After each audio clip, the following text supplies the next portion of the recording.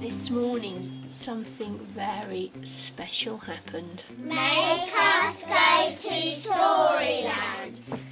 I'm cooking. Then it would be even odd, even odd, even odd. No, 9, 10, 11, 12. I like drama.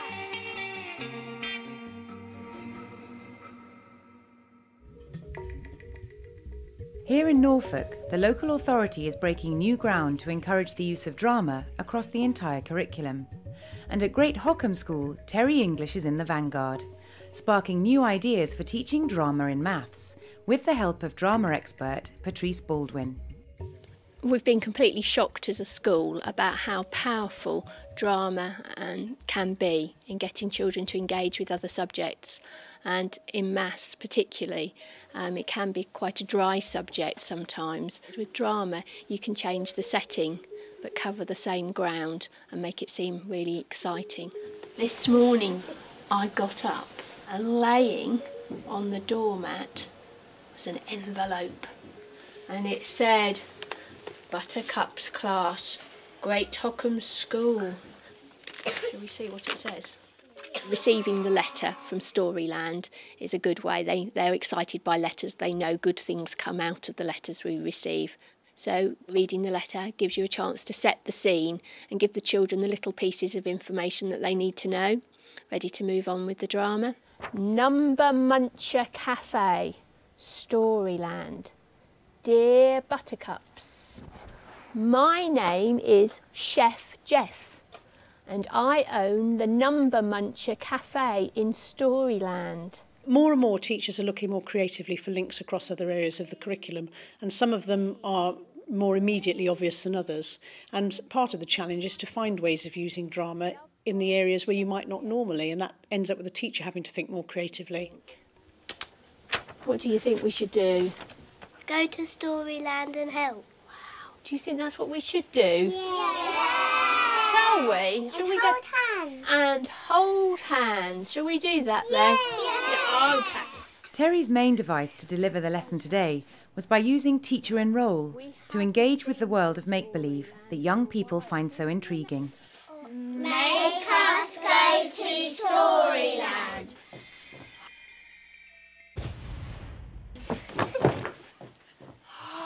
Yes, we're here. Teacher Enroll is when the teacher takes on a part in the drama, takes on a role. It can be a sustained role which lasts through the whole drama, or sometimes you might just take on a role for part of the drama and then return as the teacher. And today's lesson, my role was sustained. Once we got into Storyland, the teacher went off into the distance looking for Chef Jeff, and Chef Jeff came back in, and from then on I was Chef Jeff. Hello? Who are you? Buttercups. Buttercups? I wrote you a letter. Did you get it? Yeah. Oh, thank goodness for that. Come over here. Hang on a minute. Teacher Enroll is a really key strategy because it shifts the way that a teacher is relating with a child. And the teacher in Teacher Enroll, first of all, it's incredibly flexible because you can be anybody. You know, you can be somebody who owns a cafe in Storyland, or you can be a tyrant king, or you can be whatever, really. You can create anything. So you have great flexibility as a Teacher Enroll. What do you think I do at the cafe? Bake pink ice buns. I do bake pink ice buns. You can take on a lot of power in that role if you need to do a lot of class control, or you can have a very low status role, in which case the children take on that power. And I've not got a very good memory, so as soon as you've shown me, I'll probably forget. So today I'd got low status in some respects. I didn't know the maths, which the children knew, but also I did have a slight element of power, which I need for class control, in that it was my kitchen, and so people were visiting my domain, and so they would behave appropriately. Now, one day, Millie, Chef Jeff, and Cookbook, and Master Cook were in the kitchen. Peggy was out front, and there was a knock on the door. And Peggy opened up the door and in came a customer. And this customer's name was Even Stephen. In this initial part of the lesson, Terry, as Chef Jeff, introduced the children to a range of fictional characters. Odd Bod and Even Stephen. And we'd got Double Trouble and Double Bubble. Whoosh! Terry invented these characters herself, and she uses them as teaching aids to help the children to learn about number bonds, odds and evens, and doubles.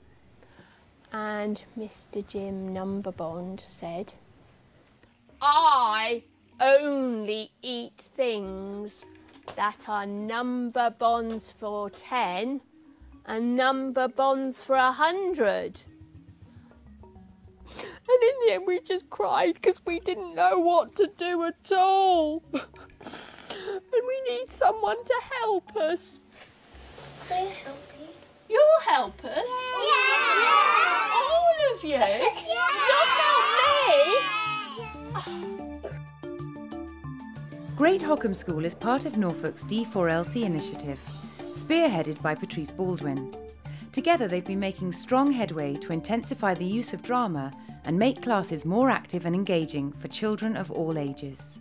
D4LC is drama for learning and creativity.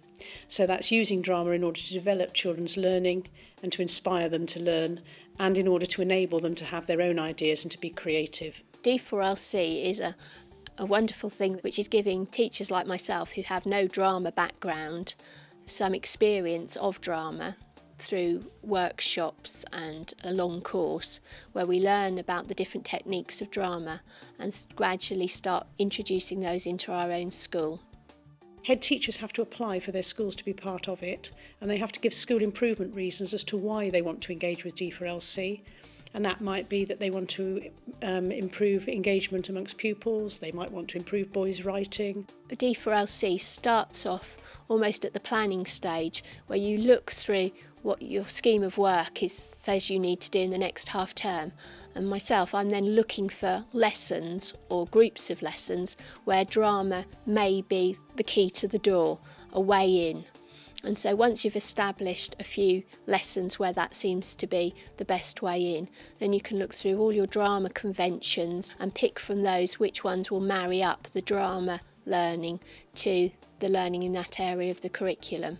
Although Terry plans her lessons to incorporate drama well in advance, Patrice still maintains regular contact with the school, and she makes sure that drama is a weekly fixture on their timetable.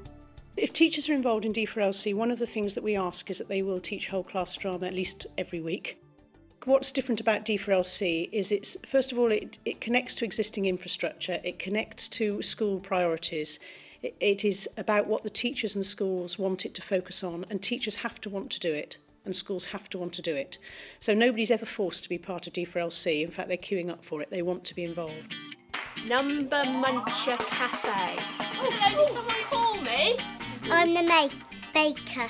I'm Warwick, something like that. Can you do huggy twos? Yeah. Go on, huggy two. Huggy two. Huggy two. And lots of chopping.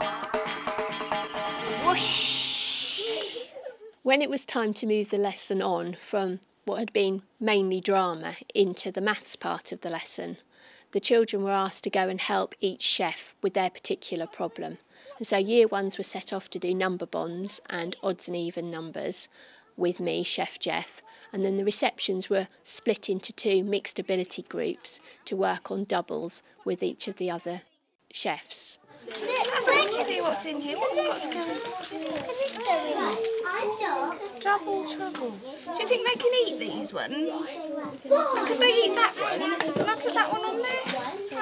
No, why can't I put that on there? Because it's not one on there, so it's not a double. Oh, I see. More and more teachers are looking more creatively for links across other areas of the curriculum, and some of them are more immediately obvious than others. And part of the challenge is to find ways of using drama in the areas where you might not normally, and that ends up with the teacher having to think more creatively. So in fact, they were doing maths problem solving.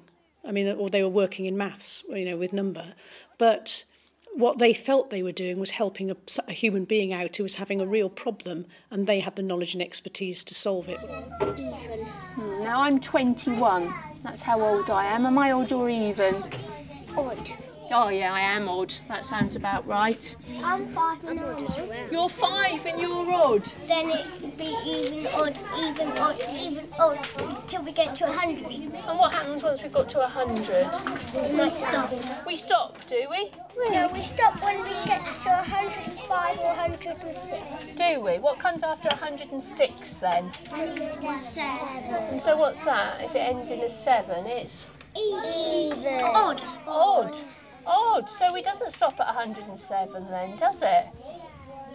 When does it stop? It never stops. It never stops. Never ever. I think when we do maths lessons without the drama, children are always quite keen to get what they're done finished. I finished, they say, and then move on to something else.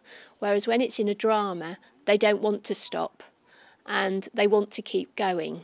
And I think that's a really big motivation for them. OK, buttercups, could you come over here a little bit and we'll see if I've got it right. I'm not really sure. With each drama, there's a different way of ending the lesson.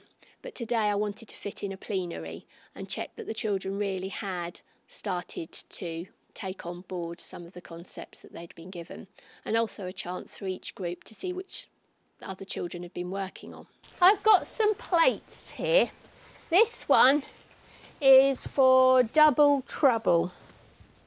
OK, I've put 2 cakes on that side of the plate. But I'm not sure, what do I put on this side of the plate for him? I thought that was clever at the end where she turned round and she said, and now I've got these plates to sort out and I need to know who they're for. So she brought it back to linked the drama and the plenary and checked on their knowledge and understanding at that point. Well done. And this is my last plate.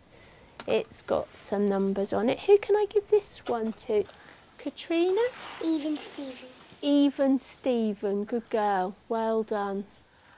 Thank you very much, you have been so much help. And then, as is always the case in our lessons when we've been to Storyland, we all gather together, the magic spell is said and everybody returns to school. Make us go to school! Drama's got quite a small part in the national curriculum. It's sort of hidden away in some parts of English, but as a school we've seen that it really has a lot of power, and so we've been bringing it into other subjects.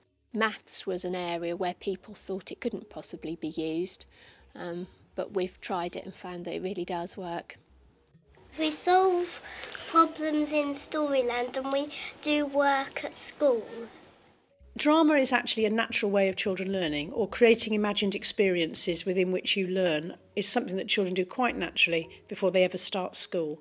So it would seem an intelligent thing to do to say, what are children doing before they arrive with us? And what does that tell us about the way in which the brain learns and in which children are most engaged and motivated? And as soon as you start working with children in drama, you see the faces light up and you see their enjoyment. They love it.